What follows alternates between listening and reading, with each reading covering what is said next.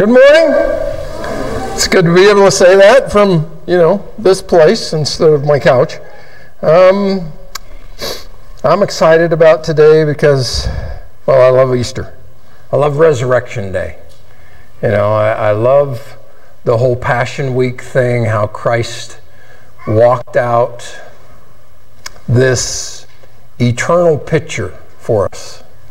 Because we're human. I don't know if you've noticed being human or not, but, I would love us to be able to sit here for an hour and think of nothing but Christ.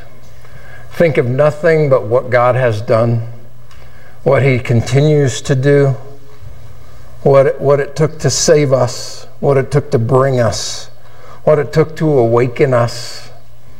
Because I don't know if you've ever thought about this, but the Father made the plan in eternity past. He made the plan to save you and me. And He made sure it was all written out for us through the history, the Old Testament. You read through all of that stuff. And He not only pointed out what we needed to know, but He pointed out who we were. A bunch of interesting people. I call them modern man. We were always modern man, And then, at a time in space, He, at the fullness of time, it says in Galatians, God sent forth His Son, born of a woman, born under the law, to redeem, to save, to bring about this vast change. And so He not only wrote it out for us, He acted it out for us. He gave us all the demonstration. He gave us all the visual, physical proof, if you will. But then as you notice, that still wasn't enough.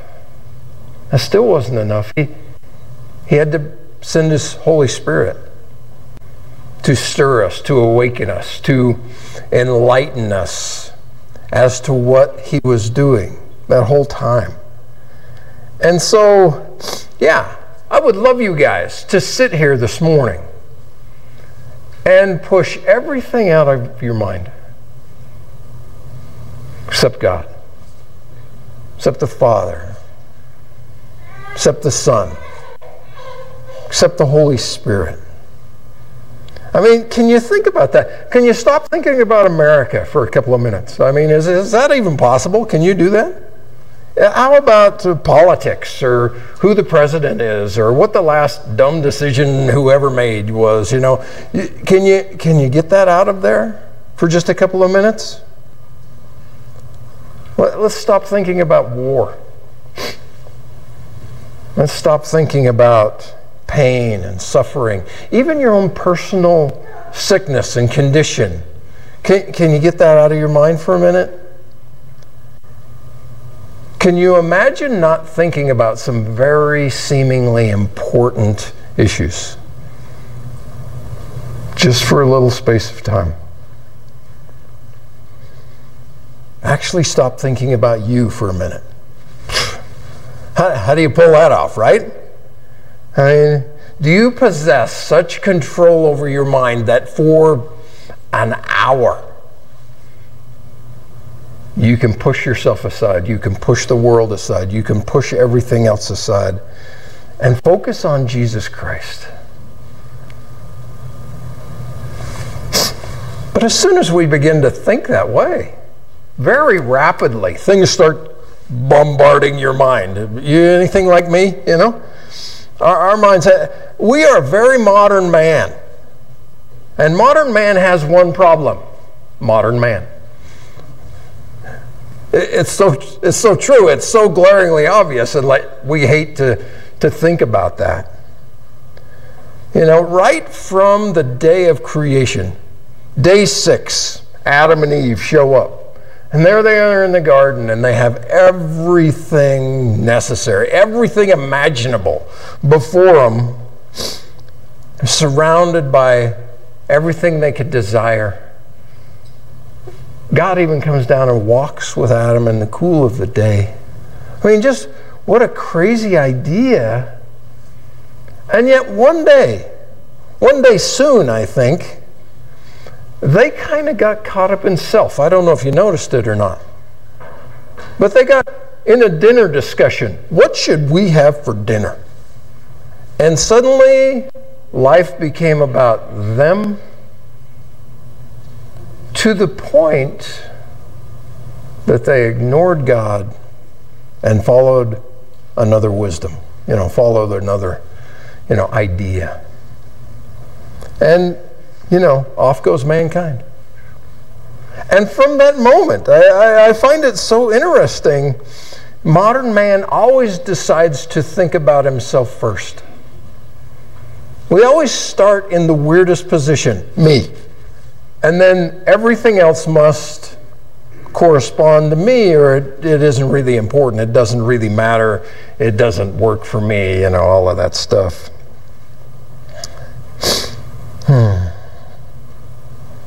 You think about Abraham. Abraham was called, hey, Abe, I want you to leave everything. I want you to go this way. And he thinks about that for a while, and then he takes his dad, takes his nephew, takes everything he owns, and off they head in that direction until they get to a place of delay, and they wait there until Dad dies. And, then he begins to follow. He begins to obey. Because, self got in the way. You think about Moses. Here's Moses, the burning bush, and he's walking around the desert, and here's this bush that is on fire, but it's not being consumed. Here's the all-consuming fire of God, but it's not consuming. And he decides to stop there for a minute and take a look, because this is weird, right? And the bush speaks to him. The one in the bush speaks to him. Says, hey, take your sandals off your feet. The place where you're standing is holy ground. And after that moment, Moses refuses to look at the bush because, God is speaking to him out of the bush. And he begins to tell him, I want you to, I'm going to send you back to your nation. Set these people free. And immediately, Moses turns to self. Did you notice that? I can't go there. I don't speak good, Lord. I got a stammering problem and a stuttering problem, and I got all kinds of issues. I'm probably not your best bet. Let's sit down and talk about who maybe you should send. I got a brother that's pretty good, and isn't it interesting how modern man's problem is modern man? You think about during the Exodus. God has come into the land and he's done all of these signs, all of these wonders, all of these miracles. And he leads them out of that place. And he begins to supply them with everything they could ever need. Not want, need, right? He's revealed his power. He's divided the Red Sea and walked them through on dry ground. And he's used that very activity to destroy their enemy that was pursuing them. He's supplied them with a pillar of cloud in the day. If you've ever been in the Middle East, in the desert, this pillar of cloud would be great relief. Great relief, Can you imagine out there without your SPF 30 or 50 or 100 on for a couple of days, and here they've got this pillar of cloud, and it not only provides shade for the couple of million people, but it directs them, leads them, guides them. And then at night, you ever been in a desert at night? You live in Idaho, you have, and it gets cold at night. And now they have a pillar of fire that provides light and warmth and direction and guidance.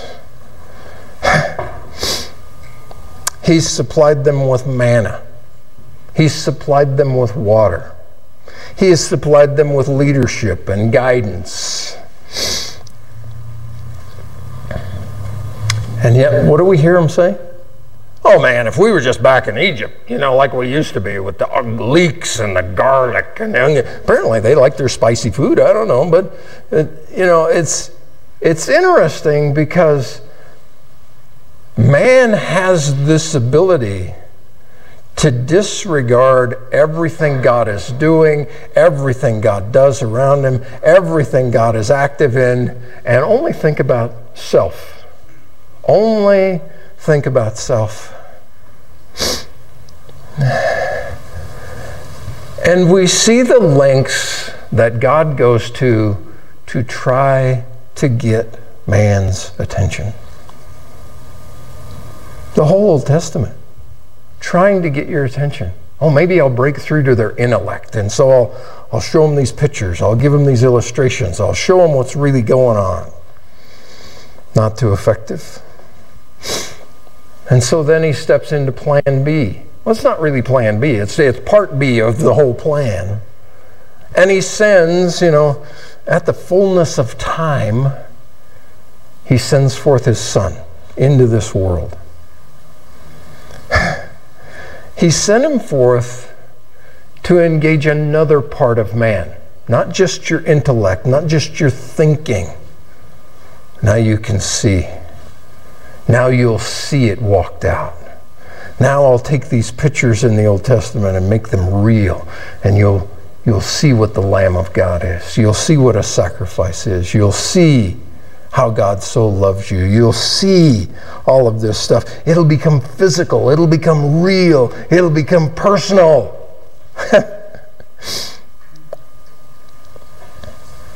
So Christ comes and he's born according to the ancient prophecies. He's born to a virgin in Israel, in a place called Bethlehem of Judea. He's shortly after that driven into Egypt to get away from Herod, this king that wants to kill him because he can't have another king around. Then they come back from Egypt and they move up north to a place called Nazareth, and he becomes a carpenter's son and just lives seemingly a normal life for like 30 years. All of that foretold in the Old Testament. And then one day, he shows up in Judea again, outside of Jerusalem, down by the river. And he has John the Baptist baptize him. Here's this baptizer that's come on the scene, and he's moving a whole nation. They're all stirred up. They know something's going on, but they don't know what. And he goes back to Nazareth, and as was his habit, he went in the synagogue and they handed him the scroll of Isaiah, and he opens the scroll of Isaiah and he says, "The Spirit of the Lord is upon me." Isn't it interesting? All of those years wasn't happening. But now the Spirit of the Lord is upon me. Because he has anointed me. He has, how would you say this? He has made me his Messiah. The anointed one, the called one, the chosen one. He has made me his Christ. And my job is to preach the gospel, right? To publicize it. He sent me to heal the brokenhearted. He sent me to proclaim liberty to the captives, to the recovery of sight to the blind, to set at liberty those who are oppressed, and to proclaim the acceptable year of the Lord, the time when the Lord said the doors are wide open, come. And he goes about preaching, teaching things that nobody's ever heard of before. You know how he did it. Oh, you heard it said in the past, thou shalt not do whatever. But I tell you, he taught as somebody who had the absolute authority to take the Word of God and say, this is what it means. This is what it looks like. Nobody ever taught like that. You know, he had this ability to go about and touch people and heal them. The blind and the lame, the lepers. He had this way of going about that nobody ever had a way of going about like that. And he's trying to draw the eye. He's trying to draw the physical. He's trying to show blind people, people that are ignoring God, people that think they already know God and go certain ways, He's trying to shake that up. He even calls some disciples to Himself, and He empowers them to go out and exercise the same authority to heal and to witness. And they seemed very good, very decent men. But even they are modern men. Have you read the story? Jesus has set His face to go to Jerusalem. He's told them, hey, when I get there, they're going to arrest me. They're going to beat me and torture me. They're going to turn me over to the Gentiles. They're going to crucify me. And on the third day, I'll rise again. And they missed that third day rise again thing. They're looking at Him like, dumb Americans that can only think of themselves. And they say, yeah, but when you get there and when you set up your kingdom, can I sit on your right hand and can I sit on your left hand? Do you see how modern man always brings it back to himself? Always brings everything God is doing. Yeah, but how does that affect me today? I find it so fascinating that we are that way. That's why God's plan has to play out to all of mankind. It can't just be to your brain. It can't just be to your... they've hidden that information in a book and I don't read, so I don't get it. Well, all about you again, right? Well, I don't know if Jesus really was because I wasn't there and I didn't see it and suddenly it's all about you again. And so all of God, Father, Son, and Holy Spirit has to be involved just to break through you. Just to break through you. That fascinates me. It's so clearly right before us, and yet it's not so clearly right before us. So God plays out this Holy Week. He lays it out before us. So I want you to pay particular attention to this. I want you to be able to see it. See it in your mind's eye. I want you to be able to understand that a real guy, Jesus of Nazareth, came and did this and walked through that. But He wasn't just Jesus of Nazareth. He was Jesus, the Son of God. Because man's hardness and man's blindness and man's fall has so corrupted man that man can think of nothing, man can see nothing, and man can feel nothing beyond himself.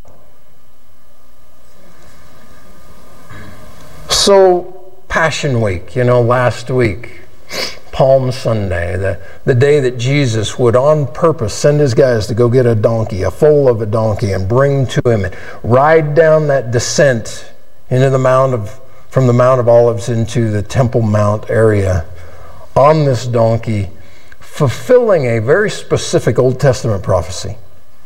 And he's very careful about the way He does it because this is March 30th, 33 AD. Palm Sunday, a day predicted, a day foretold by God to Daniel.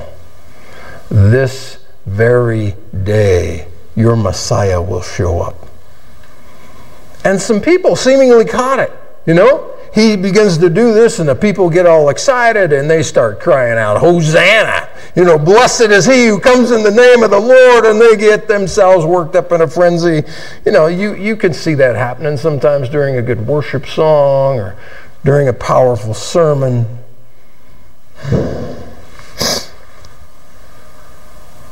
He rides down, enters into Jerusalem, and goes into His Father's house and cleans house. Again, trying to get people's attention. This isn't your house. This isn't where you do what you want to do. This is where God says you can come and receive prayer. You can come and worship. You can come and meet with God in a place like this.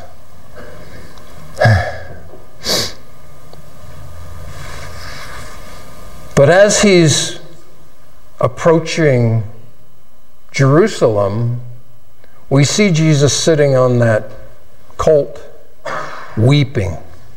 Not just weeping, convulsing. And we see the physical part of Jesus. We see the man part of Jesus. Because he's fully man and fully God. But the fully man part goes, I'm doing this and nobody even understands what I'm doing. Oh, Jerusalem, Jerusalem, you know. The one who kills the prophets, stones those who have sent to them. How often I wanted to gather you as a hen gathers her chicks under her wings, but you were not willing.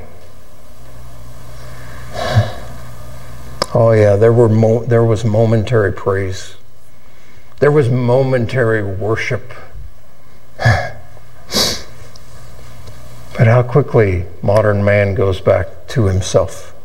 How quickly modern man goes back to the events of the world and the politics and the sickness and the health and all of the stuff that gets in our way. He knows they're really only interested if he rides into Jerusalem and sets up his kingdom and throws off Rome and lets everybody, you know, live a free life in their own way.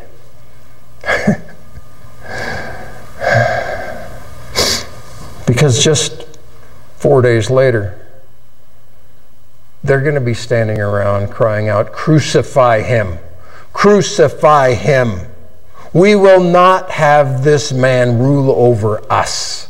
What happened? What happened in those 4 days? Well, modern man showed up, right? Well, he didn't set up his kingdom like I was thinking he's going to. He's actually allowed these people to arrest him, and now it looks like they're going to, you know, kill him. And if they can kill him, then he can't be the God we need. He can't be the victor I need. I need more than that. And here is Jesus Christ, the eternal, the co-equal, the co-eternal with the Father. And that part, that nature of Christ knows they're never going to understand what I am walking out without the Word of God, without the Son of God walking it out, and without the Spirit of God making it real to them. They're never going to see it or understand it. So later that week, they put him on trial. They parade him through town, from this guy's house to that guy's house, to Pilate's place, to Herod's place, to, you know, all over the place. The Sadducees will try him. The Pharisees will try him. The scribes and the chief priests will try him. All the religious rulers will get their shot. Then the Gentiles will try him. Are you a king? Are you not a king? You know, what's this have to do with us? Who are you really? You know, modern man will try him. Is he really the one we need, or do we need another? Is he meeting my needs?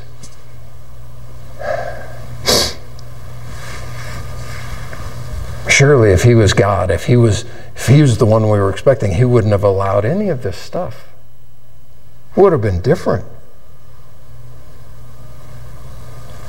So Thursday evening, after that Last Supper, he's arrested. He's falsely accused, he's mocked, he's beaten, he's scourged. And early the next morning, they nail him to a cross. His only charge, he's a king without a kingdom. You can't be a king without a kingdom. I don't know if you'd understand that, but he's a king. He tells Pilate, yeah, I'm a king. But my kingdom isn't from here. Otherwise, my guys would fight. You know? They strip him, they scourge him, they nail him to that tree. right on the main road coming into the city from the north. They begin to mock him. And then the Father turns the lights out. That had to get your attention. It's a full moon night, full moon day, so it's not just a some kind of normal event. You don't get eclipses on full moons. And he turns out the lights and he lays the sin of the whole world upon his only begotten Son. As he's there in agony and suffering, being mocked and spit on and made fun of, that's when the Father pours it on. And he does it in complete darkness, because it's just between him and the Son. And he pours out all of his holy wrath. Everything you have ever done to tick God off, he pours upon his Son. He pours that punishment and that shame and that ugliness and that sin. And in those moments, Christ becomes that Lamb of God. He becomes that perfect sacrifice.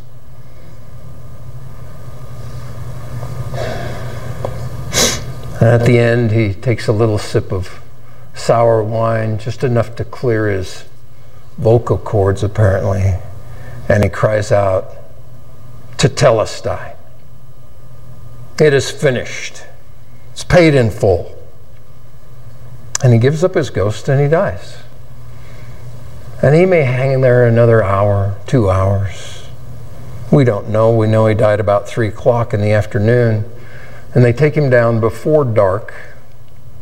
A couple of, moderate believers in Jesus. Their Messiah has just died, so they're not really sure what to do with that, but they still want to respect him and honor him. He was a great man, so they take him down, they clean him up, and they lay him in a tomb. And they go home to think about, well, what a waste of time this has been. The last 3 years we've been following this guy, and turns out probably wasn't the guy to follow. Seemingly won't help us. And modern man becomes modern man again, and it becomes all about them.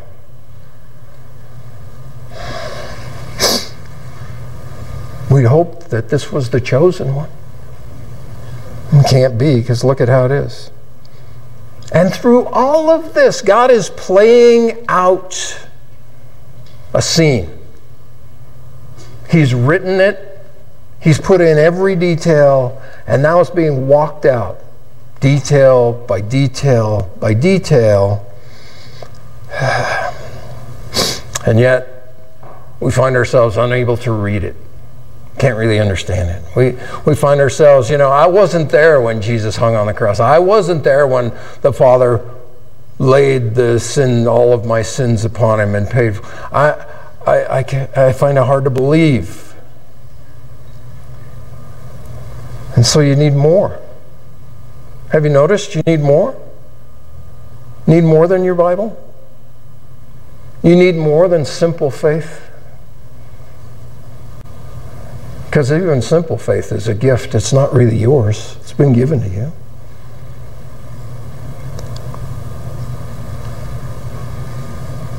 The most amazing event in all of created history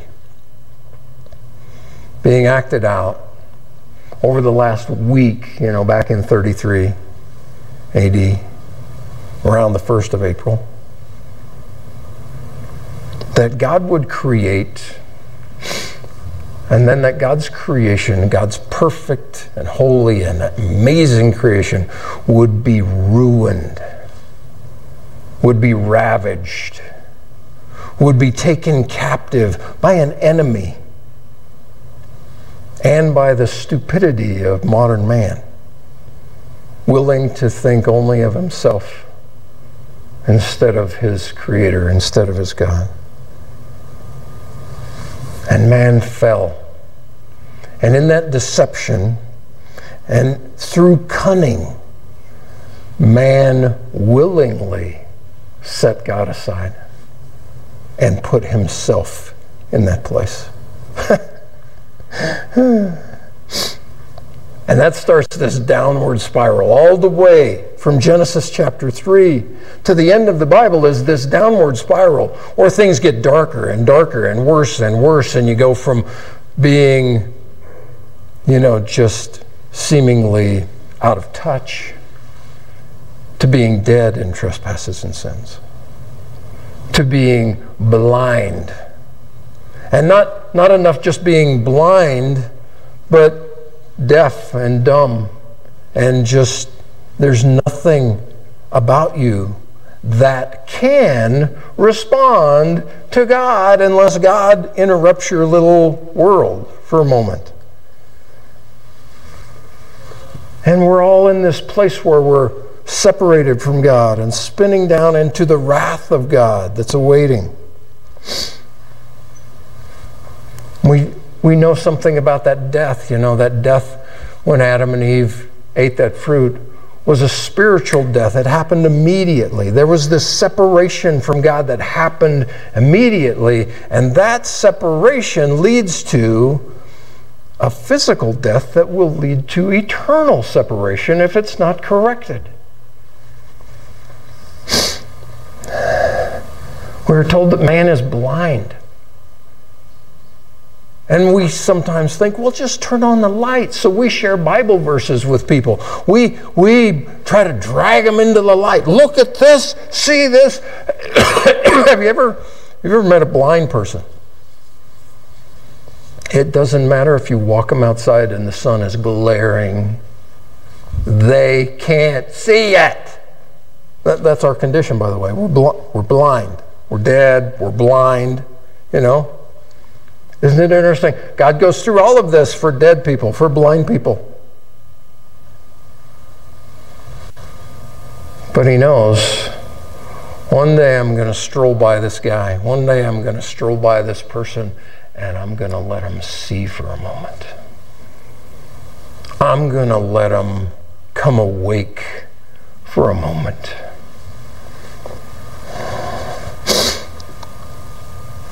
Here we see Christ Jesus, our Lord, our Savior, our Master, our King,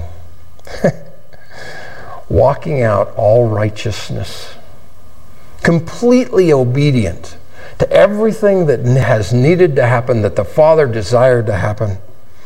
And at his greatest moment of personal modern manhood, at that rock in the garden, where it's just him and the Father. And he says, Father, man, if there's a plan B would be really good right now. But he says, nevertheless, not my will, but thy will be done. Did you see what modern man just did? Modern man just moved self out of the way for a moment in time and said, God, this isn't about me. This is about your will, your plan, your way. Let's go do that. That's what happened. That's what happened when they crucified him. That's what happened when he rode in and they didn't really accept him. They didn't know who he was. That's what happened this last week. And then for the last couple of days, his body lay in that grave. Oh, he wasn't in that grave. Don't ever get that idea. Oh, he wasn't in hell. Oh, no, don't get that idea. What did he tell the thief on the cross that morning? That night? Today you will be with me in paradise. Where am I going to be? I already know where I'm going to be. Oh, yeah, but this body's got to lay around for a couple of days, and then it's going to get back up. You remember how the girls come to the tomb that morning, and they're afraid because, man, there's been a big earthquake, and there's been some spiritual activity with angels, and things are going on. And they run into the angels out in front of the tomb. And the angels, I love angels. They remind me of Spock, you know. Why are you looking for the living where the dead are? That doesn't make any sense. That's illogical. Why would you do that? Well, because this is where we left him. And this is where people stay when they're dead. They usually stay right where we leave them. And the angel just does this amazing thing. He's not here. He is risen. That thing that was dead, that thing that you just leave here and you walk away from and you think, well, that's over. You know, that's that. That thing that was dead is alive and it's gone now. It's out. It's moving. It's active. Do you understand what that angel just told you and me? Because Christ came to represent you and me to the Father and to pay for all of our sins. And when he says, he's not dead, he's alive. Do you realize he's pointing to you and to me? He's not dead anymore. Oh no, he can read it. He can see it. He can understand it now. It's become real to him. That life that was in Christ is now in every believer. That life, that power. We can sit here this morning. Isn't it crazy? We can sit here this morning knowing God wrote that Old Testament. God wrote that New Testament. I've been through it. I've seen some details and I've seen how they've worked out. You weren't there. You've seen them. They are real to you. You weren't there when they crucified your Lord. But oh, how it's real to you this morning. How real it was to see him there being pierced by those guys with the big hammers and the big tent stakes things as they put him through his wrists, as they put him through his feet, and as they prop that board up and all the weight comes to bear and you hear that groan, and yet what do you hear? Father, forgive them. Oh, you know exactly what's going on there because that was you nailing him there. Because I had ignored him and I had rejected him and I didn't care until one day the Holy Spirit came through Mark and gave him eyes to see and ears to hear, gave him life. Have you noticed how all of God is involved in your modern man life? And what he wants? It's a few minutes of your time. What he wants is for you to push self aside long enough to focus on him for a few minutes. He's walked out all of these amazing things. He's done things that are unfathomable. And yet he so loves you that he knows if I don't send my Spirit, never going to catch it. Though I wrote it out plainly, though I made it black and white and super clear, though I had my only begotten Son become a human and walk it out physically, excruciatingly plain. If they don't have their eyes open, if they don't have life given to them, if they don't come to the faith, they will still miss it all because modern man is all about modern man. It's all about me. Lord, if you can fit in there, well, cool. Let's go ahead and do that a little bit. Not too much because I don't want to be one of them crazy ones. But, you know, if you could just slide in and save me and get me to heaven, that's great. But, you know, isn't it funny? It's still all about me. Isn't it funny? We can sit here. We can be saved. We can know the truth. And self is still so powerful that we can push God aside. Well, on this day, would you push self aside? Just for a few minutes.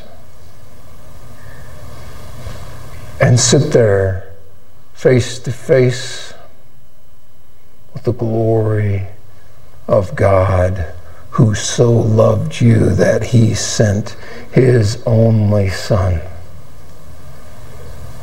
to die in your place, to remove your sins, to wash you and cleanse you. You see, that couldn't just be any Lamb of God. That had to be the Lamb of God. Had to be the only begotten Son of the Father. Without spot, without blemish. You know what that's like. When you're born and you have a birthmark, it's a bummer. You know, you get this spot. Christ had no spots from his birth. For us, that spot would represent Adam's sin. It's passed down through the bloodline. You know, it wasn't my fault. I was born with it. I was born with a spot. It's a huge spot. Covers all of me. And then blemishes are something you pick up in this life, right? As you're going along, you know, you break your wrist in 3 places and you get a little blemish going on. Something happens and you get blemishes. And Christ had none of those. He didn't pick up anything through this life. You know what a blemish is? A blemish is when you decide to sin. When you decide to be a modern man and push God aside and it's all about me. And Christ came with none of that and offered it all for us who are totally infected with that. When that first leper comes to the Lord, and it says he is full of leprosy. I don't know if you've ever been in a leper colony or ever looked up pictures or ever just had a whiff of the death that is in a leper camp like that. But here comes this guy, and leprosy is eating him alive. No nose, no ears, no fingers, no toes. All been worn off. Because the first thing leprosy does is make you numb. And then you don't notice that you're dragging your feet on the ground. You don't notice that you're wearing your hand off while you're doing this certain job. You just don't notice. And this guy comes up and he falls before the Lord Jesus. And he says, Lord, if you are willing, you can make this clean. You can totally change this. And the Lord, I picture him as he smiles at this guy who has this little bit of faith. And he says, oh, I am willing. And it says immediately, that guy is cleansed. Immediately, that guy has brand new ears. Immediately, that guy has a brand new nose and fingers and toes and feeling. Immediately.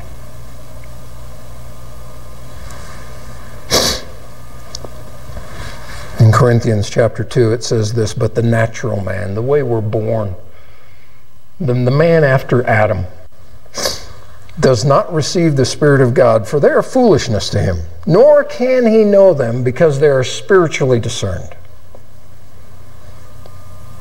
Corinthians 2:9, but as it is written, eye has not seen, nor ear heard, nor has entered into the hearts of man the things which God has prepared for those who love him, but God has revealed them to us through his Spirit. For the Spirit searches all things, yes, even the deep things of God, and makes them real to you. And so I'm not trying to say that Jesus hasn't done it all, because he has. But I'm here to say that the Father has done it all. And I'm here to say that the Spirit has done it all. Because that is God. And when God works, he works on all of you. He doesn't just wake up your ear. He doesn't just give you eye for a second. No, he takes you from that grave, that death, and he brings you to life. He brings you to life.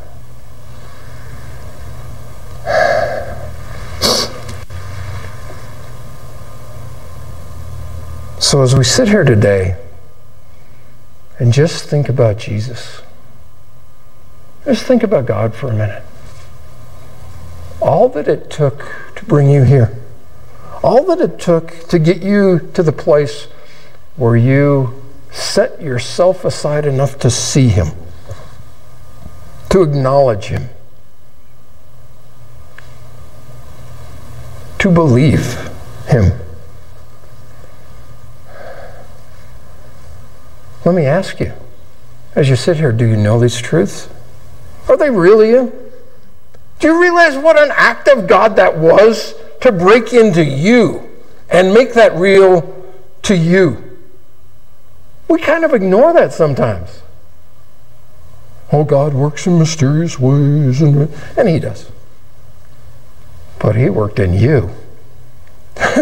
He worked in me. Is there any reason we should not be sitting here full of joy, full of this knowledge that God so loved me, that at the fullness of time he sent his only begotten Son, born of a woman, born of a virgin, to come, to walk out this plan. And then he sends his Spirit and gives me eyes to see it, gives me ears to hear it. He gives me a Bible to read and understand and go, man, never saw that before. I've been reading this thing for a couple of days. Never saw that before. Where'd that come from? And every time that happens, he's pushing himself aside so you see a glimpse of him. And every time you take a moment and push self out of the way and say, God, come and sit with me. God, come and hang out with me. God, come and speak with me. God, help me to bring praise and worship and adoration and joy and amazing grace back to you, just to say thank you. Every time that happens is a miracle, an absolute miracle. And we're so much into modern man, we kind of just, that's normal. This happens to everybody. Do you realize it doesn't? Do you realize how crazy it is that you would sit here this morning in his hand, alive? Someone who was once dead, now alive, now in his kingdom. Not in the kingdom of darkness and kingdom of death and kingdom of deadness, that place. He has transported you to the kingdom of the Son of his love. So today, because he lives, I live. His life is now my life, and my life is now his life. And I don't know how that works, but I'm excited about it. He's given me sight. He's given me belief. He's given me wonder and awe. He's given me understanding.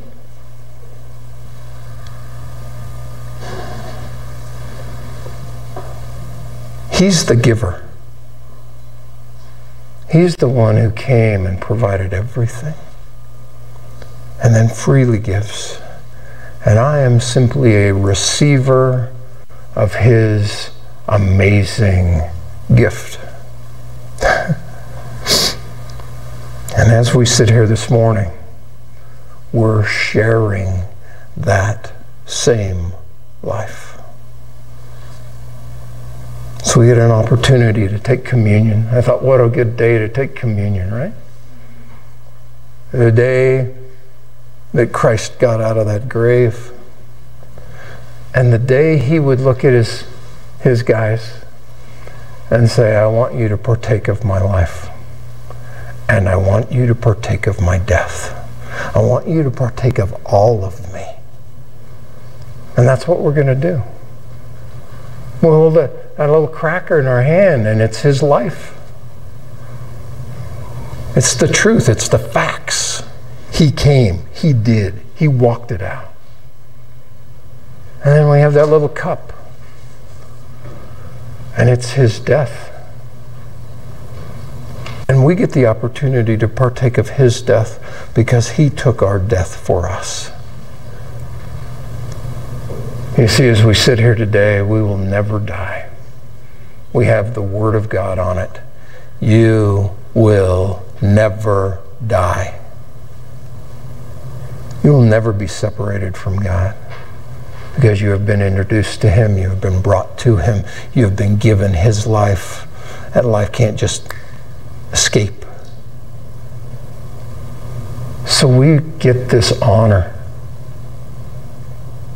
of sitting in our chair with our modern man or woman in that chair, and for a few minutes during this next song, as we get up and walk around and grab our elements and come and sit back down, in those few minutes, would you push yourself aside?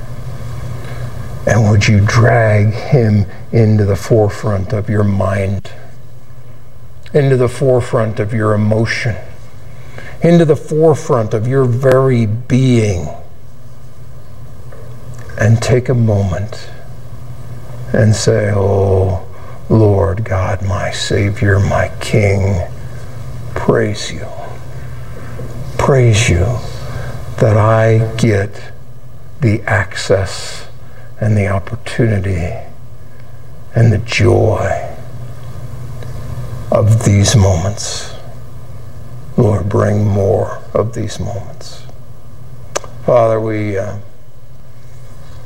praise you that you had the plan, that you knew in advance we needed the help. We didn't just need help. Lord, we needed you. And we didn't just need a piece of you, we needed all of you. And that's exactly what you provided. So, Father, come and join us. Oh, Lord Jesus, come and help us partake of you. And, oh, Spirit, come and stir within us. Bring us life. Bring us love. Bring us passion and purpose.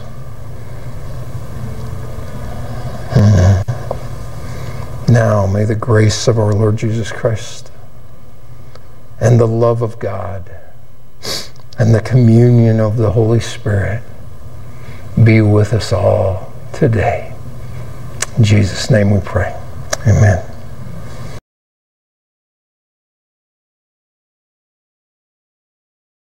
That evening, as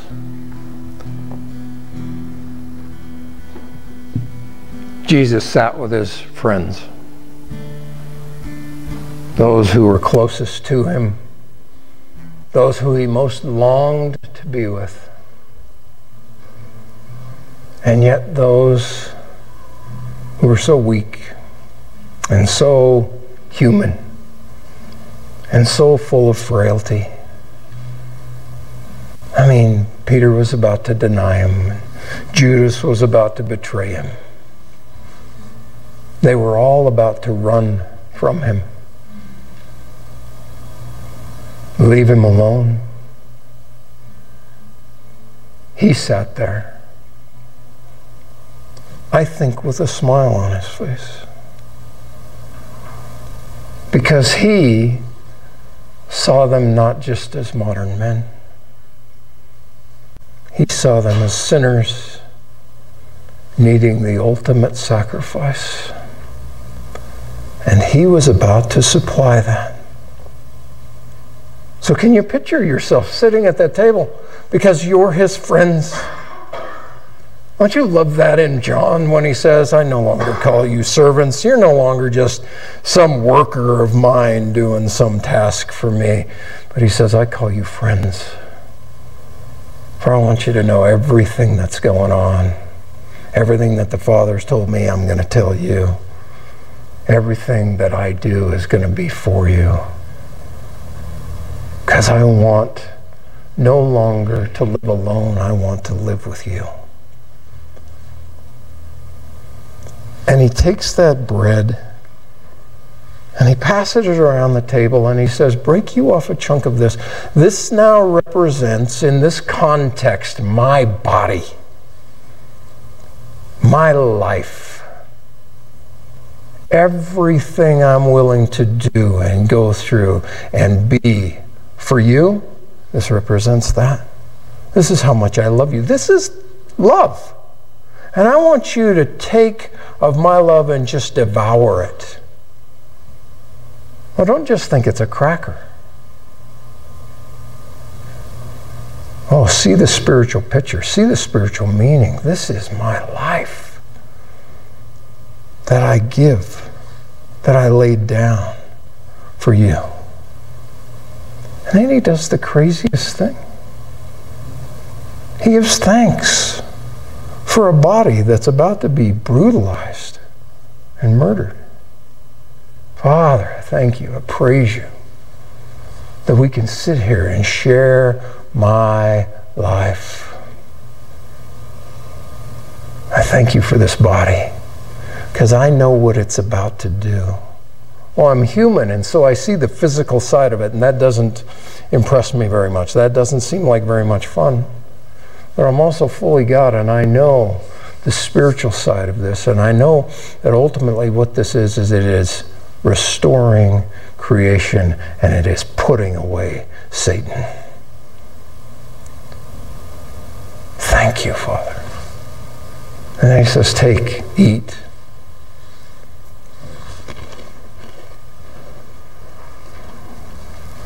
And then he picks up that cup. And I'm sure as he looked at it, it's red, sparkly. And he says, guys, this now takes on a whole new meaning. This is now my blood in the new covenant, which is shed for all who will come, for any who will believe. And that drained out, shed blood does just what it does in an offering, in a sacrifice. It cleanses, it washes, it removes. But no longer just temporary, like in the Old Testament when they would bring a lamb, and that lamb, it would be active for a while, but then you'd remember your sin. You'd re-sin and you'd have to come back with a new lamb. No, this lamb, this blood, shed once forever. Once, forever, and for every one. And any who will come and partake of the shed life of Jesus Christ will gain true life. And in that real life, true life, everlasting life, age-abiding life, in that life, no need for more life. Because what was dead, what was broken, what was sin, what was corrupted has now been remade through the blood of Christ. And we now sit here in a place where we never have to take of this blood again. But we get the privilege of taking it every time we think about it, because it becomes so real to us. We are now, right now, proclaiming the death of Christ. And we get to thank God and say, Father, thank you that you filled him full of blood and that you put him on that cross and that you nailed him there and that you tortured him there for me. And then you poured out his blood on the ground in this great symbolism that for all the death that has ever taken place on planet Earth, this covers it. This trumps it. This is greater than, because this poured out blood doesn't bring death. This poured out blood brings life. Oh, Father, thank you. In Jesus' name we pray.